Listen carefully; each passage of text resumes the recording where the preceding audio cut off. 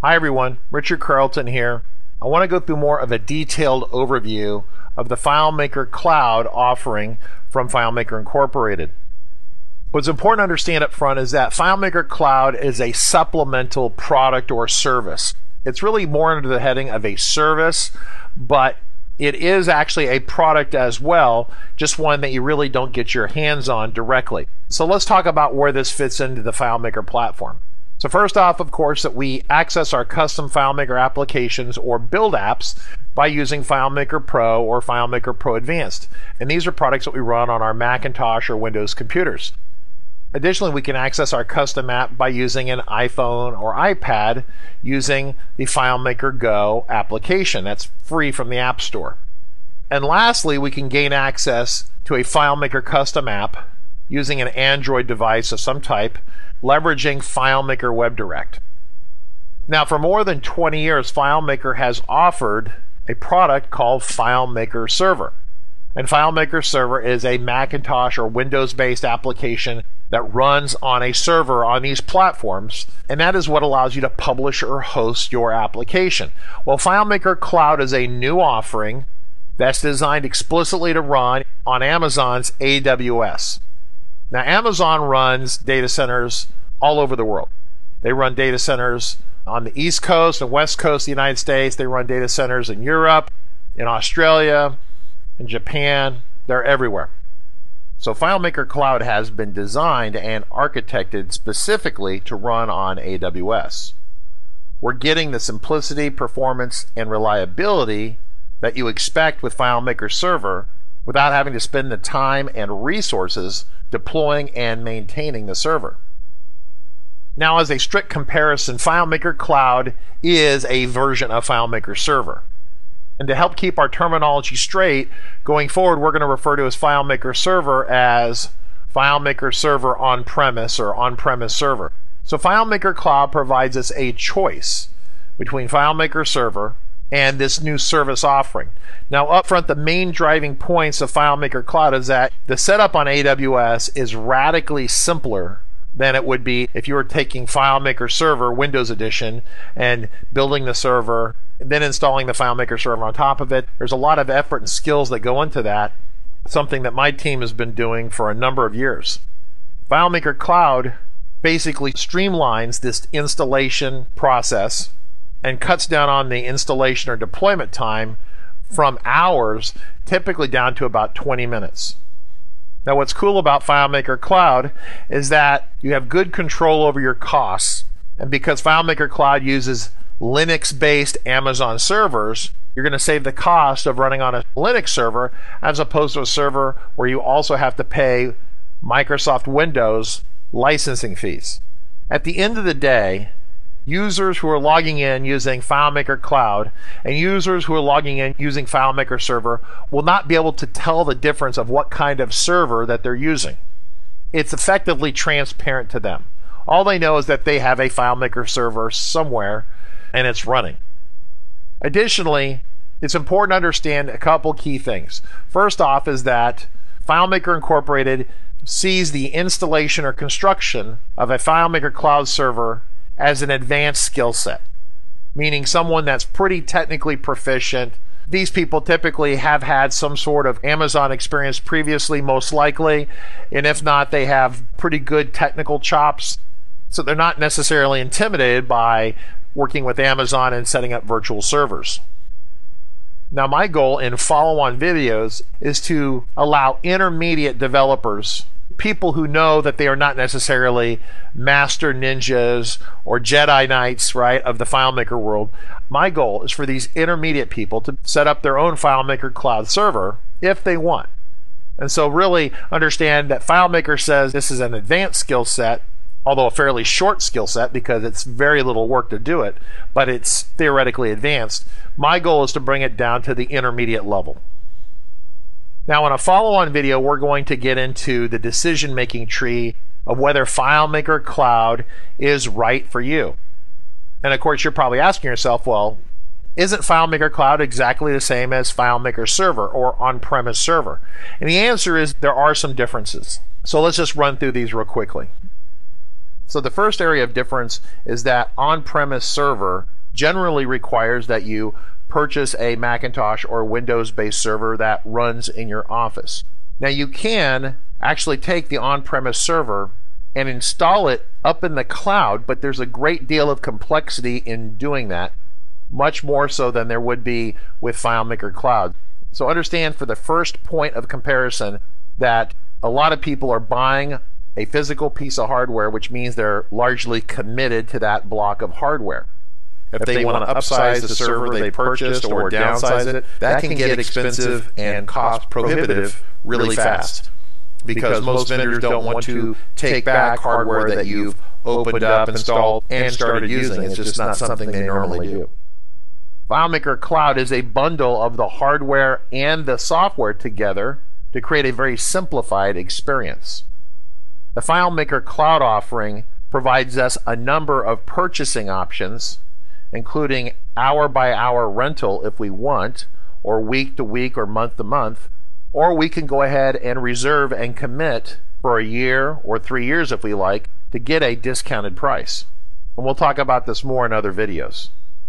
The available licenses that FileMaker requires for use of the FileMaker Cloud are a little bit more restricted than they would be on FileMaker Server. Effectively, you need to be using an FLT annual license or an AVLA annual license, right?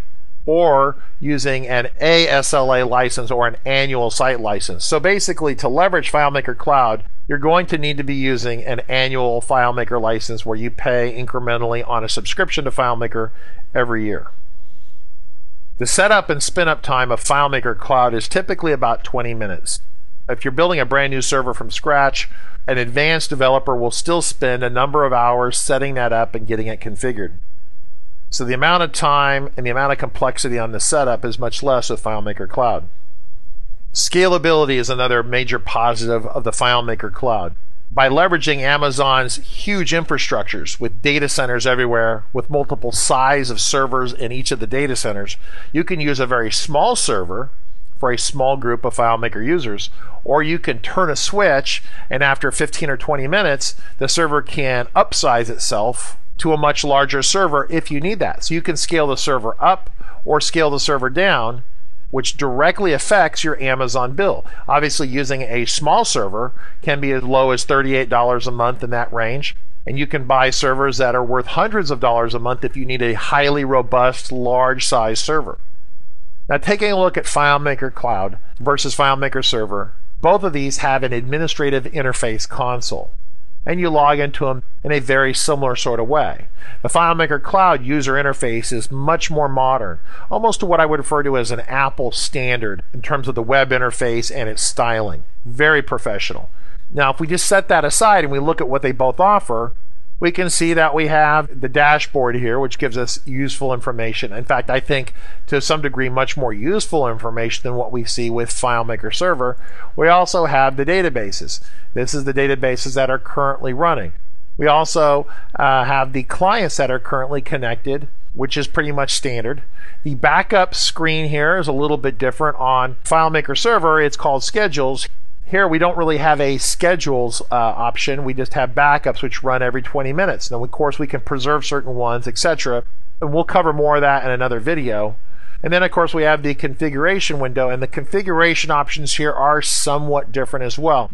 And we'll cover this later on in another video. But that being said, you start to see the differences here. Fundamentally, the dashboard, the database, and the backups largely correspond to the equivalent functionality in FileMaker Server. So while it looks different, the net result is that your databases are being hosted in the same manner as what you've seen previously.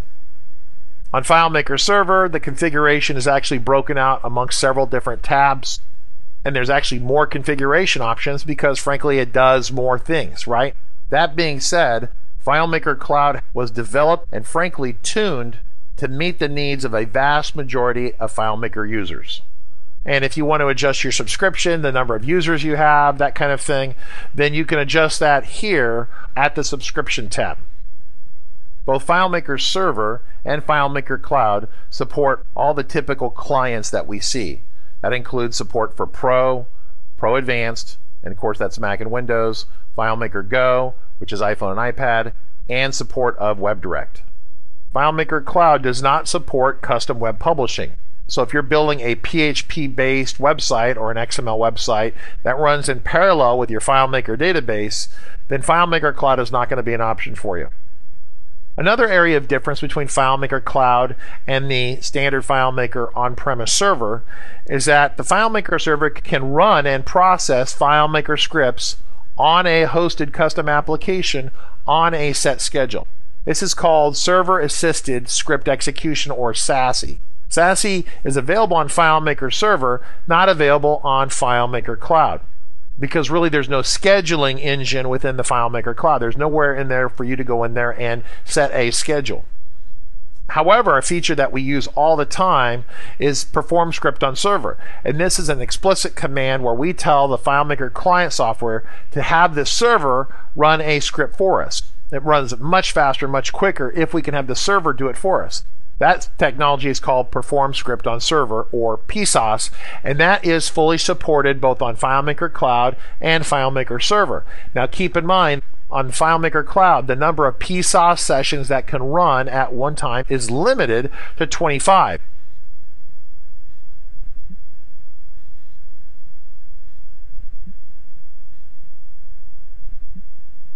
Now when you install and set up a FileMaker server, the default number that standard server will run at one time is also 25. And most people never ever have a problem with that. However, on FileMaker Server, if you need to change that number and have it be able to run more of those, that is a setting that can be changed. On FileMaker Cloud, it's set at 25, which for most people won't be an issue. What about server-side plugins? Well, with FileMaker Server, you can install Mac or Windows-based plugins on the FileMaker server, and it can take advantage of those.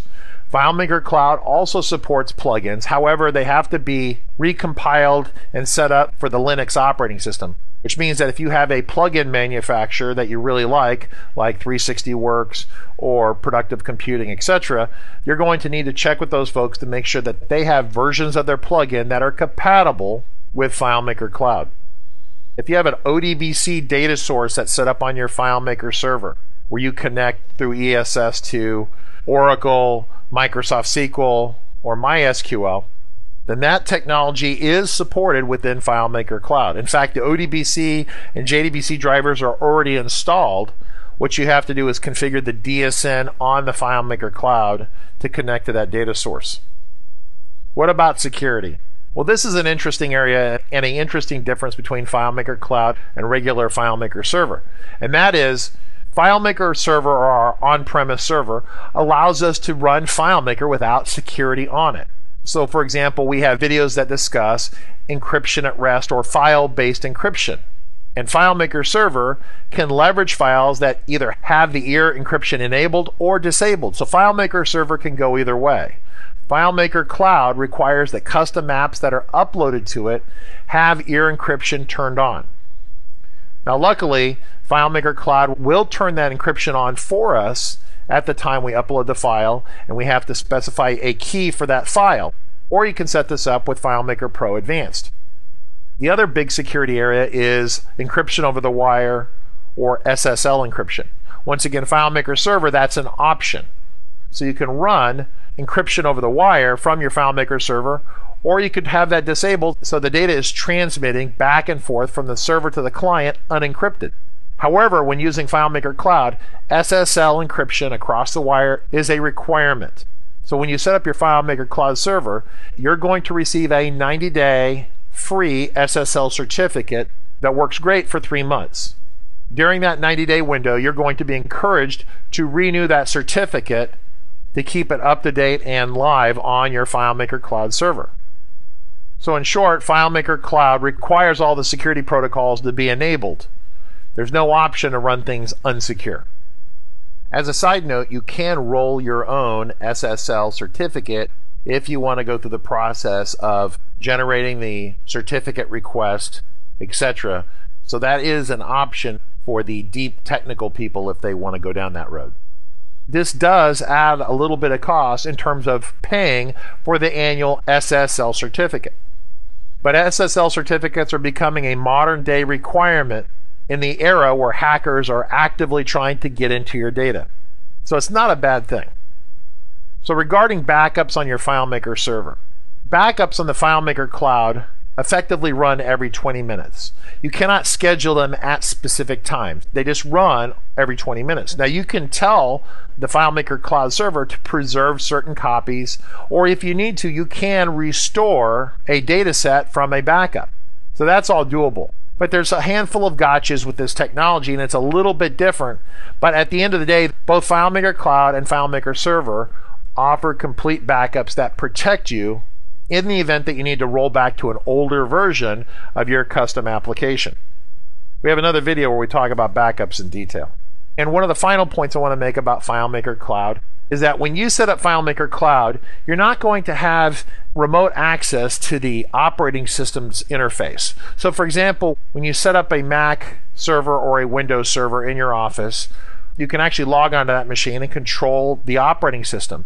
Or if you actually set up your own Amazon server and you install FileMaker Server on it, you can log on to the Windows environment and see that. Well, FileMaker Cloud abstracts that level of complexity from the equation. There is no login to the Linux interface to see the Linux machine.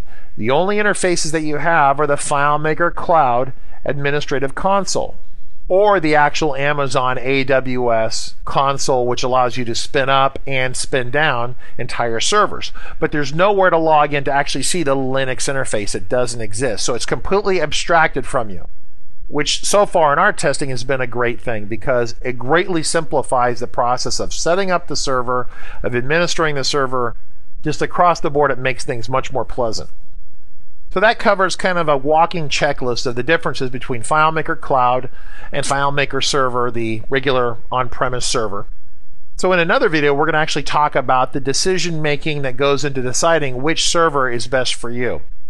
Now, as we start to shoot that video, we're going to see that probably 80% of users can use FileMaker Server or FileMaker Cloud, either one. They have a choice. But it's good to go through the decision making tree to make sure that FileMaker Cloud is right for you. So we'll cover that in another video.